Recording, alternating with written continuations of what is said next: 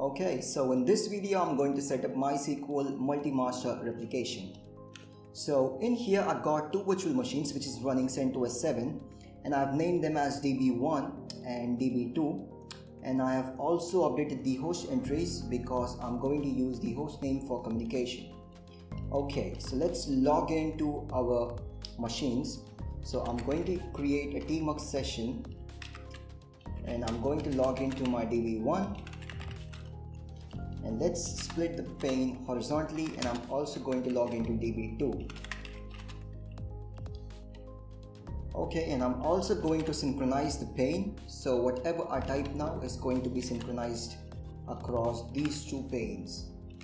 Okay, so just to give you an overview of how we can achieve this, basically we want to configure a master-slave replication on both of the sides.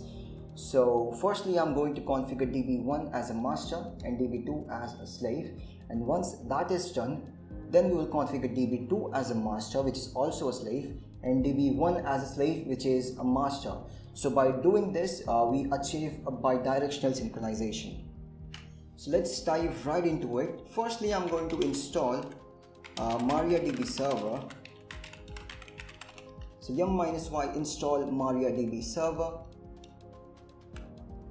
Okay, so now that the server package is installed, let's start and enable the service. So to do that, in one single command, systemctl enable -- now.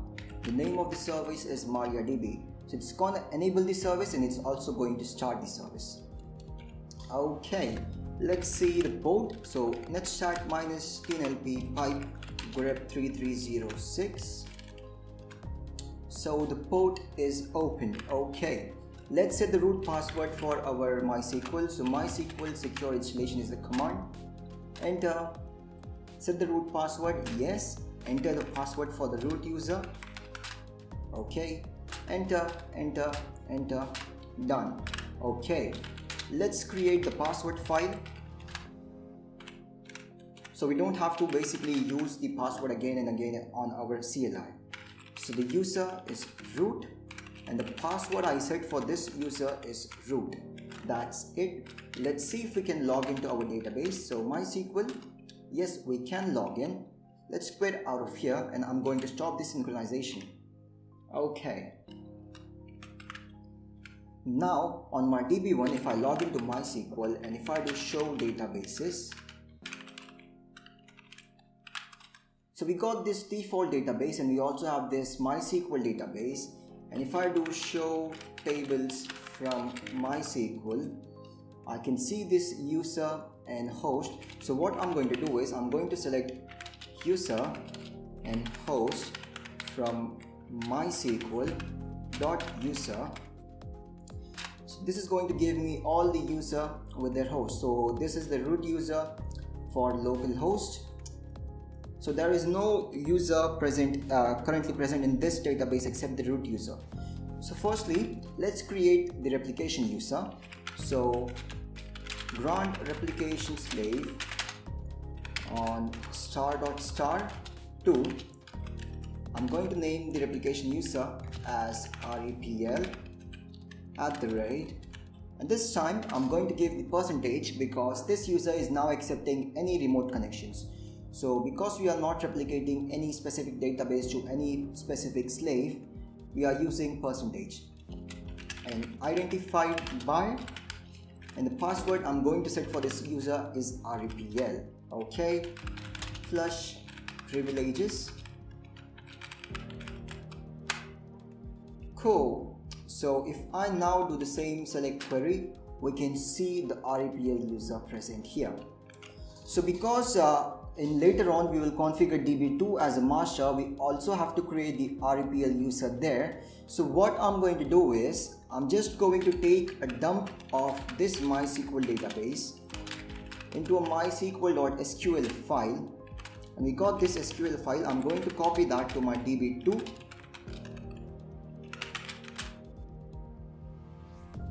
and that is copied. Okay. Now let's go ahead and configure the master.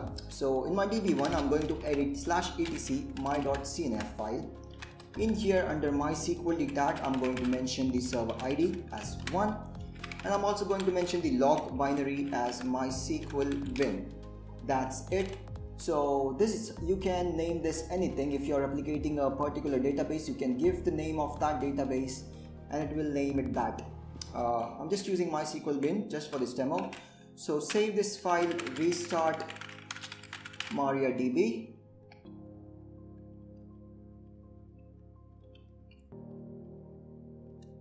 Okay, now if I log in and do show master status, I can see the binary file and I also see the position. Cool. So that's it. So let's go to our DB2. Here I got this mysql.sql file. So firstly, let's log into our database and show databases. So we have this default database. Let's select user and host from mysql.user. So we don't have any REPL user. So firstly, I'm going to restore this mysql.sql file which we just copied. So the command is mysql, the name of the database is mysql, and restore this mysql.sql file. Okay, let's log in. If I do select user and host from mysql.user, I can see the REPL user now. Cool.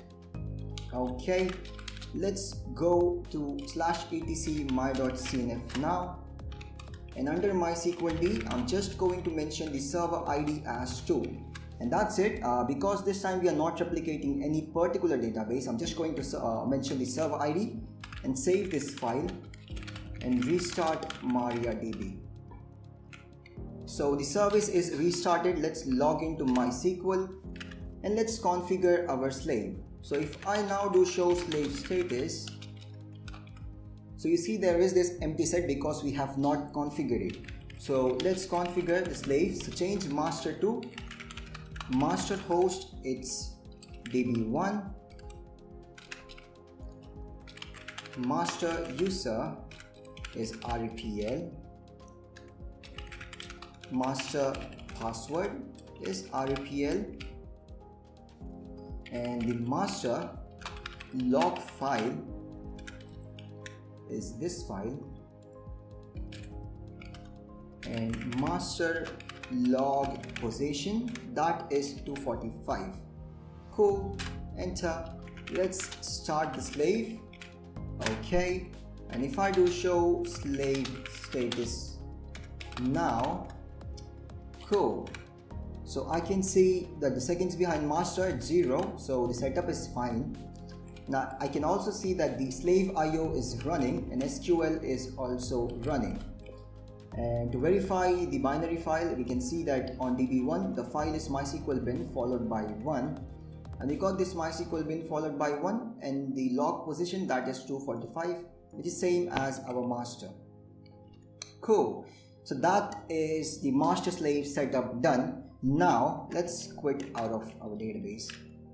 Now we have achieved this one directional sync, which is from DB1 we are synchronizing the databases. Now we want to do the same from DB2. So we need to configure DB2 as a master. So let's edit this etc my.cnf file, and in here I'm just going to mention the log bin as MySQL bin. You can name it anything, and save this file and quit, and let's restart MariaDB.